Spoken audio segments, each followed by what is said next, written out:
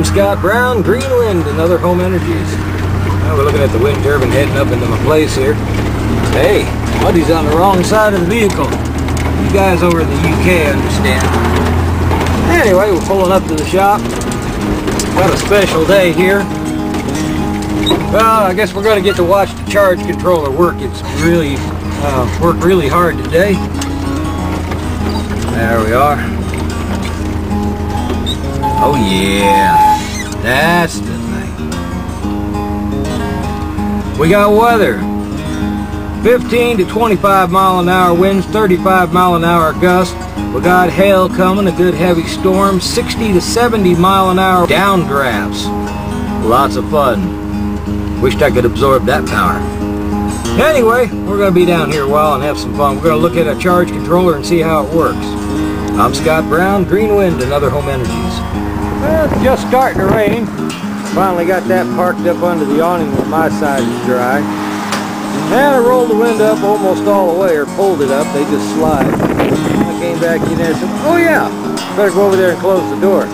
They slide back. They don't open out. Well, anyway, looking up here at these clouds are looking, they're moving around. Part of them's coming down, some of it's going up. Go check out the voltage of the charge control. Anyway, there's the amp meter. It looked like it was saying 4 right there. When I first came in, it was pretty much right around 8, probably around 8-9 amps. Anyway, we're looking at 12.91, 12.86. You can see the amperage going down over there. I'll line these up where you can look at both of them. 12.8, and the dump load went off.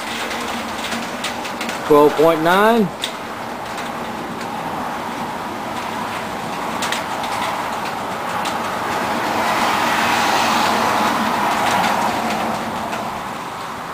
It's creeping up, 12.99.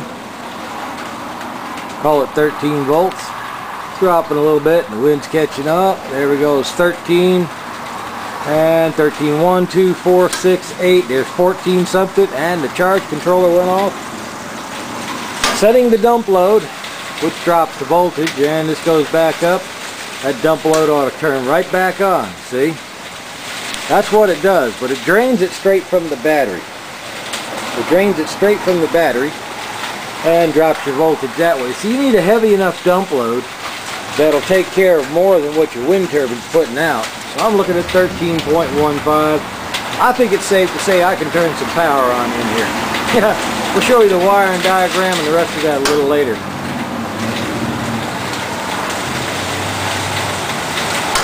Look right here, you're looking at that green light is constantly on and the red one's on. That means it's in dump load. That's the red light.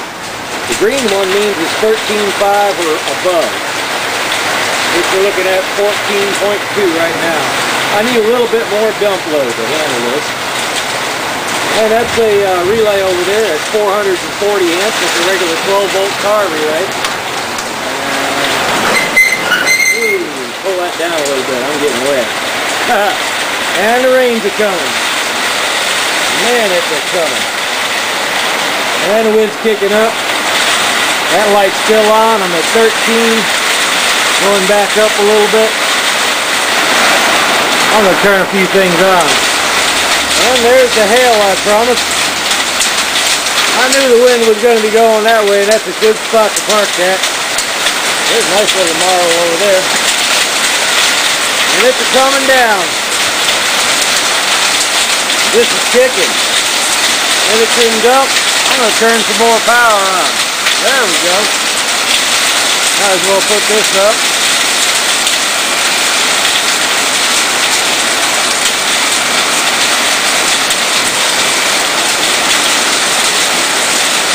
There we go.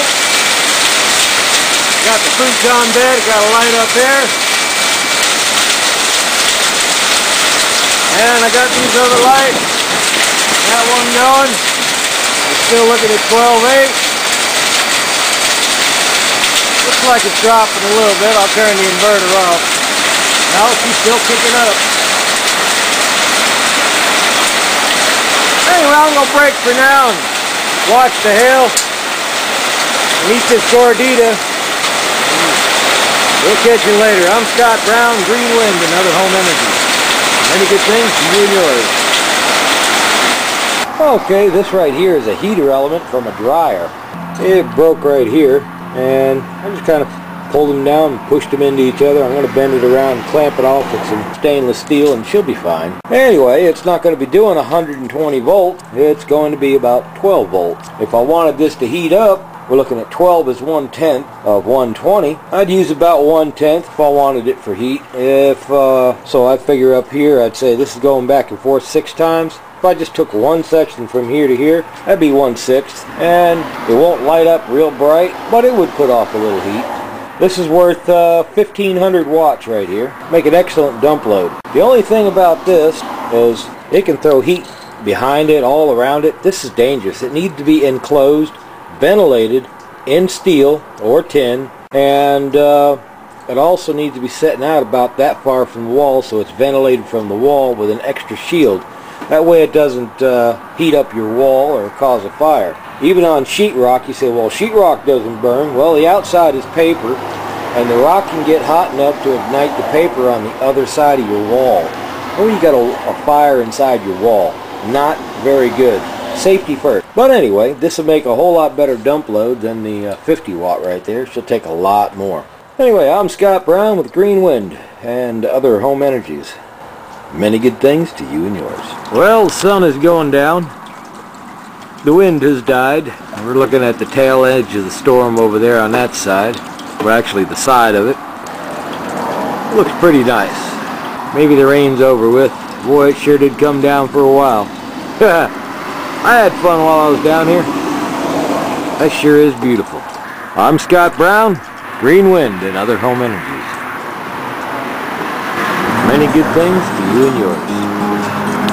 Well, we finally got a break in the low-level clouds. And you can see some of the high-level clouds right behind these. A little higher, way behind these. Pretty nice. Looks like it's going to be a good evening from here on out. And it's still pretty decent. It's about 65 degrees. It was about 71 earlier. Peak of the day, I think, was 76 degrees. Strange weather. My goodness.